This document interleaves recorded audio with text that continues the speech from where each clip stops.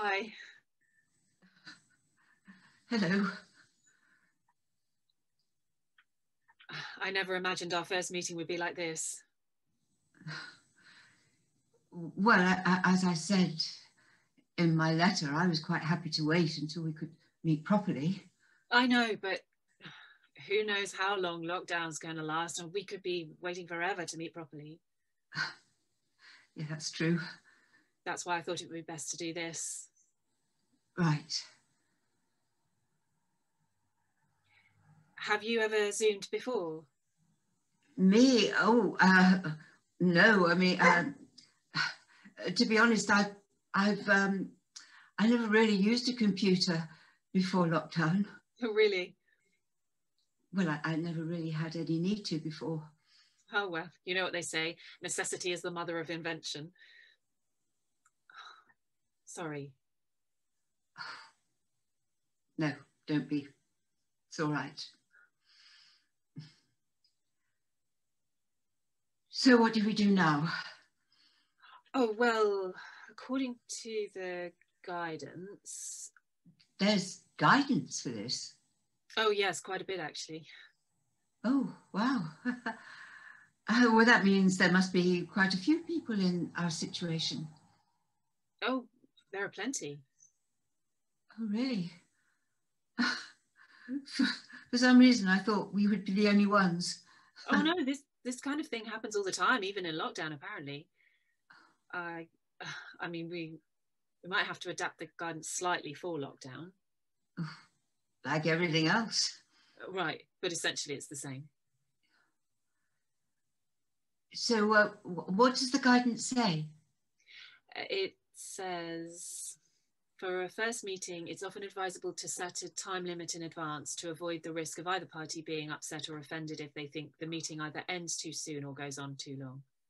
And that's what you said in your email, that we could talk for just 10 to 15 minutes to begin with. Is that still all right? That's fine, although we can always extend it if you want to. Oh, no, 10 to 15 minutes is fine. It's fine. I mean, it would be different if we were actually meeting. Right. And I really don't want to spend more than 10 to 15 minutes in front of a computer screen. To be honest, after that, it just gives me a headache. Okay. So let's get started.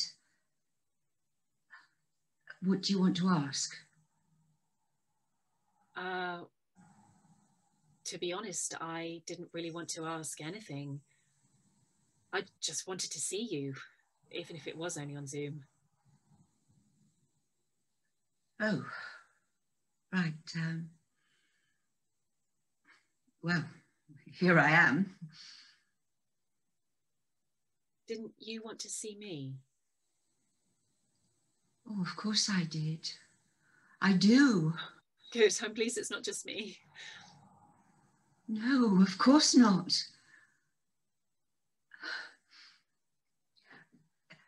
So if you don't want to ask a question, could I ask you one? Of course, go ahead.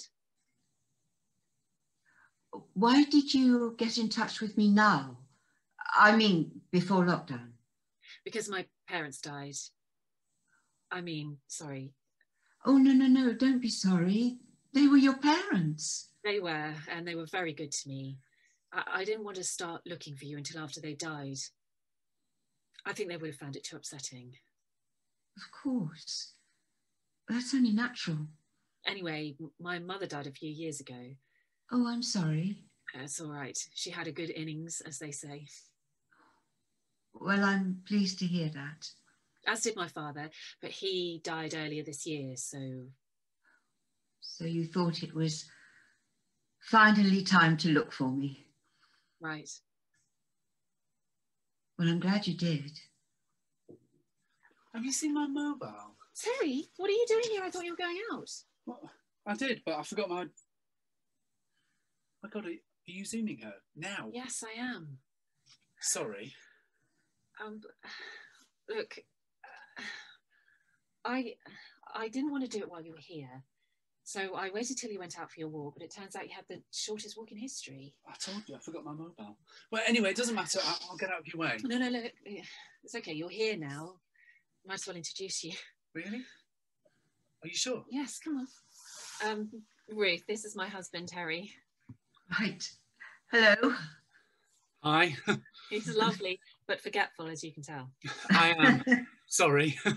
Oh, no, don't be. It's really nice to meet you. And you. Yeah, Vanessa's told me all about you. Well, everything she's been able to find out about you. Terry. Sorry. I'll get out of your way. Well, maybe you should. I'm sorry if I said something I shouldn't. Just go, will you, please? I just wanted to say, Vanessa's great, so I imagine you're great as well.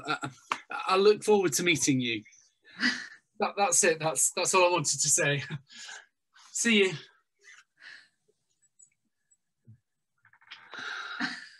Honestly, of all the times you had to walk in on me. It's all right. Really? Really. Seems really nice. Oh, he is. Daft, but nice.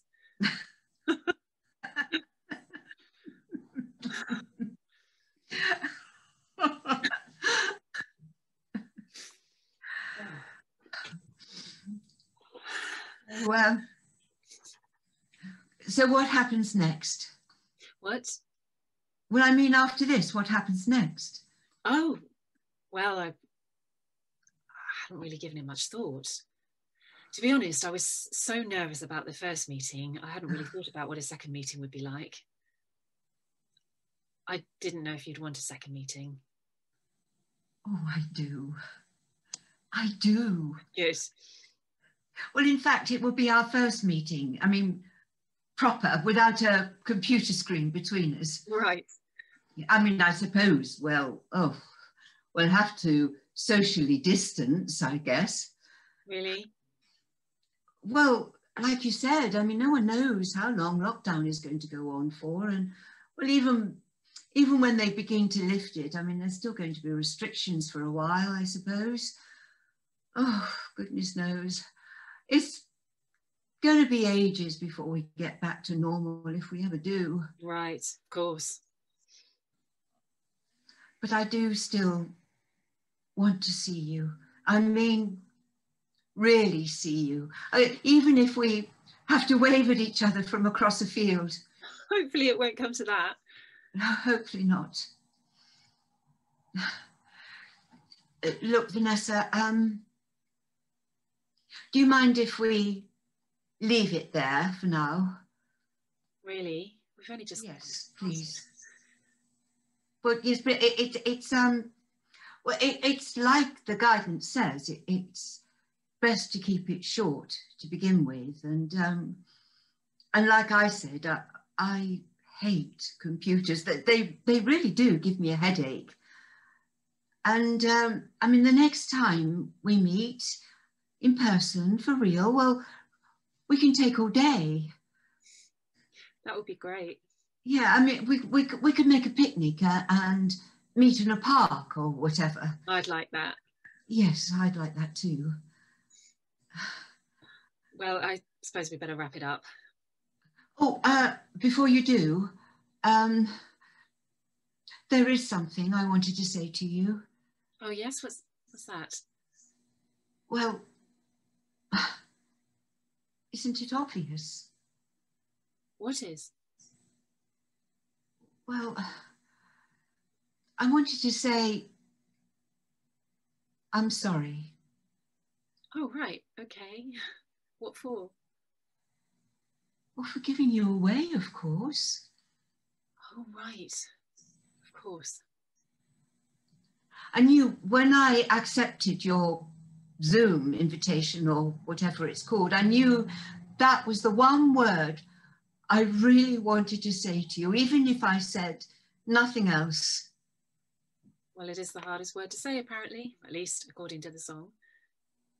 Look, I don't want to go into details. Well, not now, especially as we're on camera. But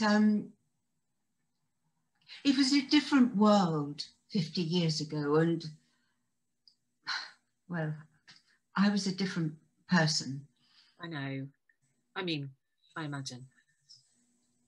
Well, no, you can't imagine what it was like. I mean, I was on my own. I couldn't look after you. That's why I had to give you away. Right. I thought it must be something like that. I couldn't get rid of you. I mean, that's what your father wanted, your biological father, your birth father, or whatever they're called. I couldn't do that. I mean, it wasn't your fault that you were alive, no more than it was my fault that I couldn't look after you. I knew I had to keep you before I could eventually, when I could give you away, if that makes any sort of sense. The only thing I could give you was life. I had to give you that, at least. Well, I'm very glad you did. Otherwise, I'd never have met Terry or become a mum myself. You're a mum yourself? Yes. You're a grandmother if you're not already. Oh, I'm not already. Well, you are now. And you can meet her next time, whenever that is. Oh, good. I mean, great.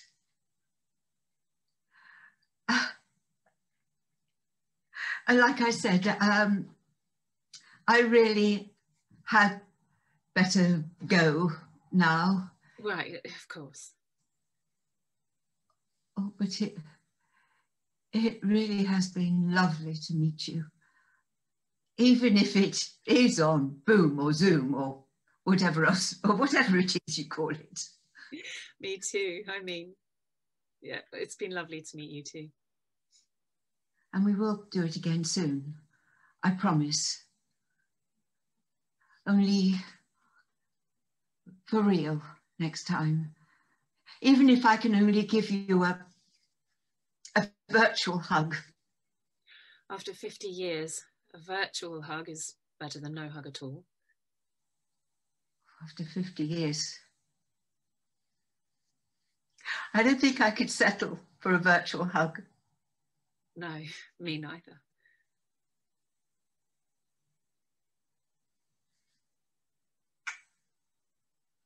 Till then.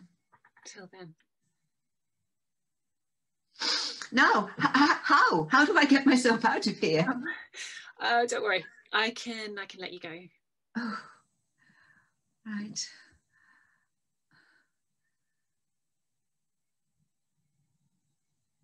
Yeah, got it. Oh, goodbye, Vanessa, darling. Bye. Oh.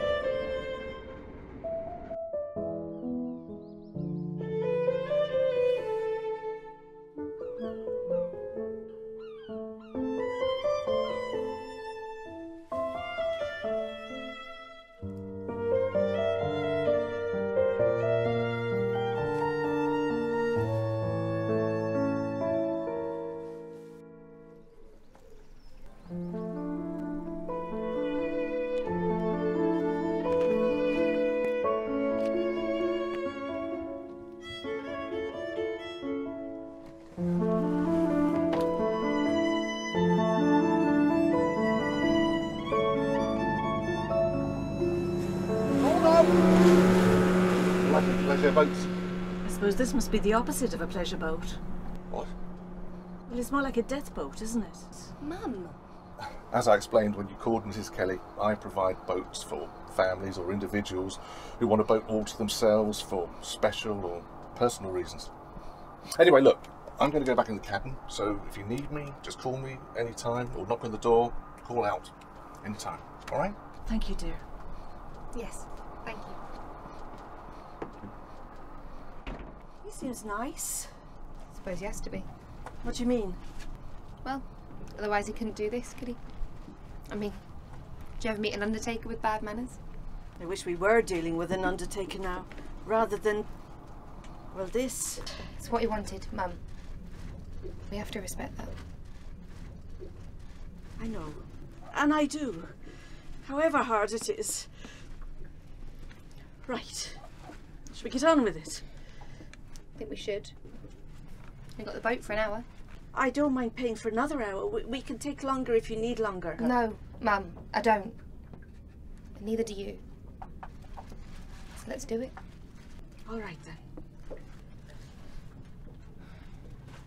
I can't remember how they said to open it. They said the top should just slide off. Right. Well, not here. You've got to move closer to the side of the boat so it goes overboard. Don't want him blowing about the boat, do we? No, right. Okay.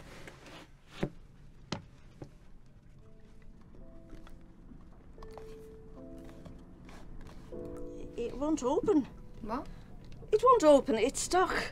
No, it's not. Let me have a go.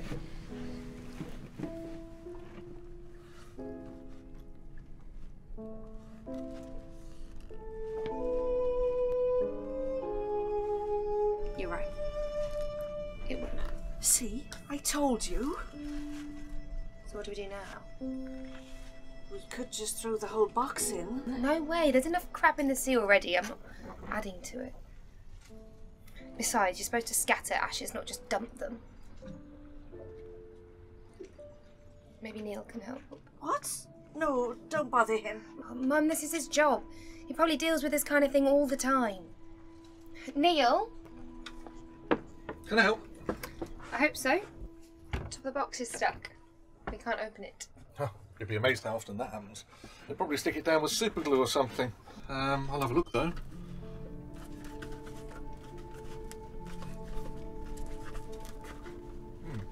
You're right. Seems as though they've stuck it down fast. But that's precisely why I bring my trusty toolbox with me.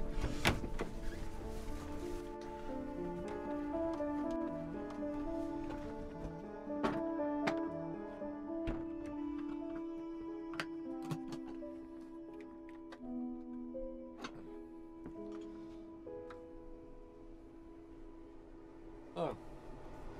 What? Is something wrong? Well, I'm afraid there is. I've never seen this before, but somehow they managed to seal the top shut. What? You're joking. No, I'm afraid not. There are no screws on the top that I can see. None to undo anyway. What about the bottom? The bottom? Yes, are there any screws there? Oh, yes, there is. Well, just undo them. They'll do. Oh, well, if you're sure. Well, why not? He came into this world arse first. He might as well leave it the same way. He did. He was born upside down, the wrong way round. Well, if you're quite sure. I'm absolutely sure. Thank you. For a moment there, I thought you said last first, as in, well, the first should be last, the last should be first. We get a lot of Bible readings in this job. They sort of get stuck in your head. Right, got you. Now, here we are. Now, as I said before, be very careful when you open the box. You know, make sure, sorry, the bottom of the box, make sure you get it right the way over the edge to make sure the ashes go in the water, all right? Okay. Okay. Thank you. Anyway, I'm going to leave you to it, and I'll be back in the cabin if you need anything, okay? Thank you, dear. You're a lifesaver. No problem.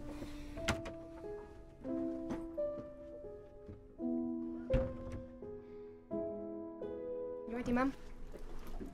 As ready as I'll ever be.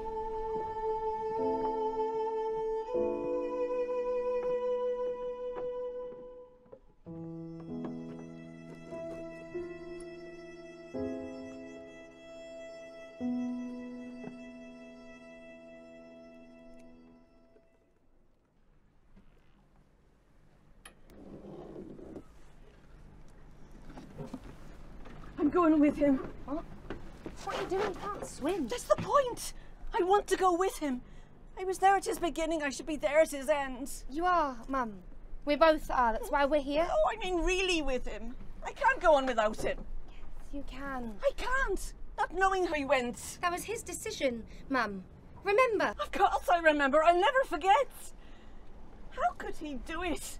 He might as well have killed me too when he took his own life. I know, Mum.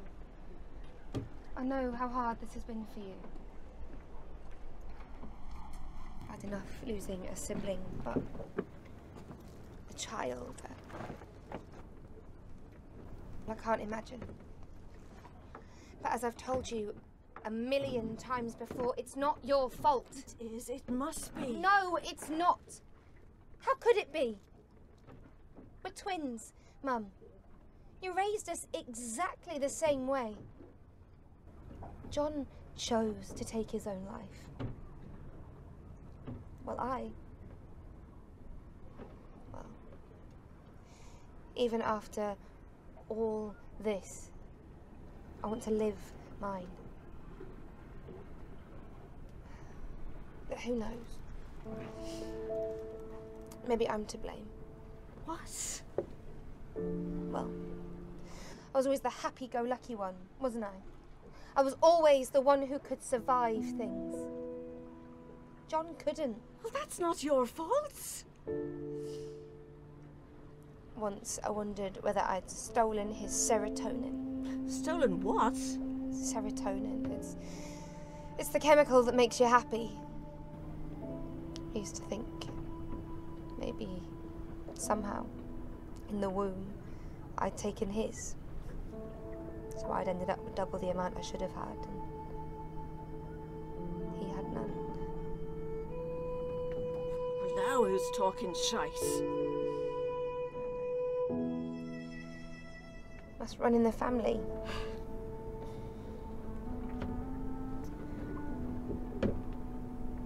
Mum, it's time to let him go. I know. What do we do now? We just sit here for as long as we want. Well, till our time's up.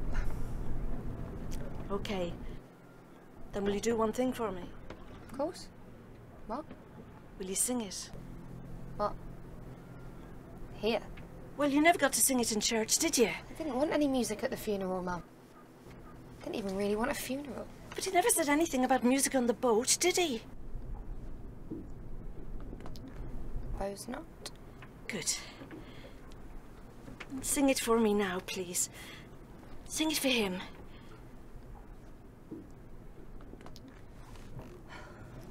All right, then.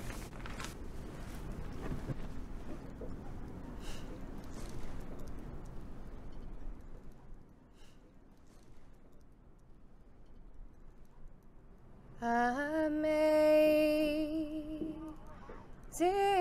grace, how sweet the sound that saved